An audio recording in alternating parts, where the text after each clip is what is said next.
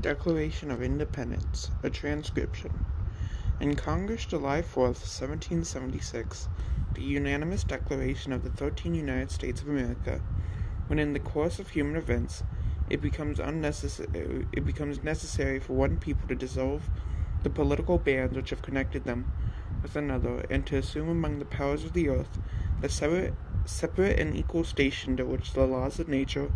and of nature's God entitle them. A decent respect to the opinions of mankind requires that they should declare the causes which impel them to this separation.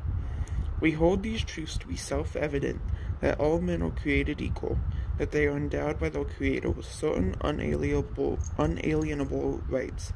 that among these are life, liberty, and the pursuit of happiness, that to secure these rights, governments are instituted among men, deriving their just powers from the consent of the governed, that whenever any form of government becomes destructive of these ends, it is the right of the people to alter or to abolish it, and to institute new government, laying its foundation on such principles,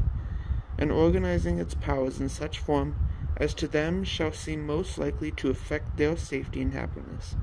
Prudence indeed will dictate that governments long established should not be changed for light and transient causes, and accordingly all experience hath shown that mankind are more disposed to suffer while evils are sufferable than to right themselves by abolishing the forms to which they are accustomed. But when a long train of abuses and usurpations, pursuing invariably the same object, evinces a design to reduce them under absolute despotism, it is their duty to throw off such a government, and to provide new guards for their future security. Such has been the patient sufferance of these colonies, and is such now the necessity which constrains them to alter their former systems of government. The history of the present King of Great Britain is a history of repeated injuries and usurpations, all having in direct object the establishment of absolute tyranny over these states. To prove this, let facts be submitted to a candid world. He has refused to assent to laws, the most wholesome and necessary for the public good. He has forbidden his governors to pass laws of immediate and pressing importance, unless suspended in their operation till his assent should be obtained, and when so suspended, he has utterly neglected to attend to them. He has refused to pass other laws for the accommodation of large districts of people, unless those people would relinquish the right of representation in the legislature, a right inestimable to them and formidable to tyrants only. He has called together legislative bodies at places unusual, uncomfortable, and distant from their depository of their public records,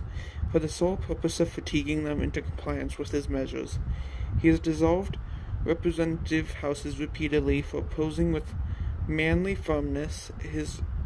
invasions on the rights of people. He has refused for a long time after such dissolutions to cause others to be elected, whereby the legislative powers, incapable of annihilation, have returned to the people at large for their exercise, the state remaining in the meantime exposed to all the dangers of invasion from without and convulsions within. He has endeavored to prevent the population of these states, for that purpose obstructing the laws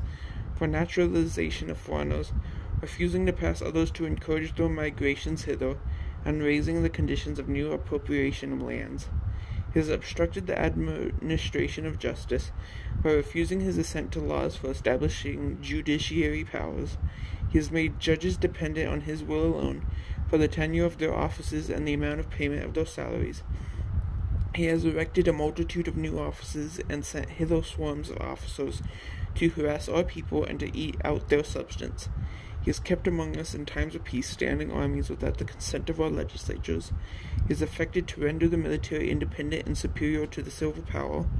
He has combined with others to subject us to jurisdiction foreign to our Constitution and unacknowledged by our laws, giving his assent to their acts of pretended legislation, for quartering large bodies of armed troops among us, for protecting them by mock trial from punishment for any murders which they should commit on the inhabitants of these states, for cutting off our trade with all parts of the world, for imposing taxes taxes on us without our consent, for depriving us in many cases of the benefits of trial by jury,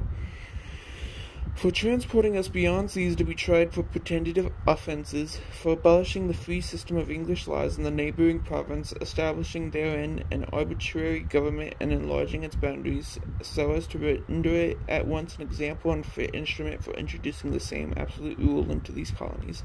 for taking away our charters, abolishing our most valuable laws, and altering fundamentally the forms of our governments, for suspending our own legislatures and declaring themselves invested with power of legislature in all cases whatsoever. He has abdicated government here by declaring us out of his protection and waging war against us. He has plundered our seas, ravaged our coast, burnt our towns, and destroyed the lives of our people. He is at this time transporting large armies of foreign mercenaries to complete the works of death, desolation, and tyranny already begun with the circumstances of cruelty and perfidy scarcely paralleled in the most barbarous ages, and totally unworthy of the head of the civilized nation. He has constrained our fellow citizens taken captive on the high seas to bear arms against our country, to become the executioners of their friends and brethren, or to fall themselves by their hands. He has excited domestic insurrections among us, and has endeavored to bring on the inhabitants of our frontiers, the merciless Indian savages, whose known rule of warfare is an undistinguished destruction of all ages, sexes, and conditions.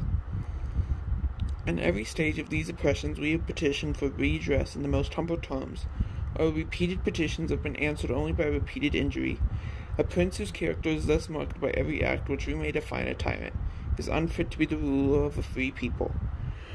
Nor have we been wanting in attentions to our British brethren. We have been warned from them time to time of attempts by their legislature to extend an unwarrantable jurisdiction over us. We have reminded them of the circumstances of our emigration and settlement here. We have appealed to their native justice and magnanimity, and we have conjured them by the ties of our common kindred to disavow these usurpations, which would inevitably interrupt our connection and correspondence. They too have been deaf to the voice of justice, and of consanguinity. We must, therefore, acquiesce in the necessity which denounces our separation,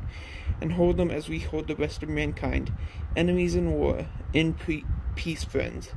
We, therefore, the representatives of the United States of America,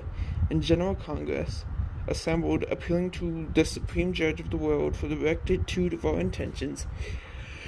do in the name and by the authority of the good people of these colonies solemnly publish and declare that these united colonies are and of right ought to be free and independent states, that they are absolved from all allegiance to the British Crown,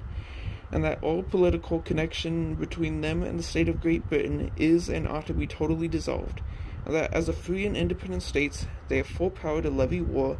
conclude peace, contract alliances, establish commerce, and to do all other acts and things which independent states may have right to. And for support of this declaration, with a firm reliance on the protection of divine providence, we mutually pledge to each other our lives, our fortunes, and our sacred honor. Jeez.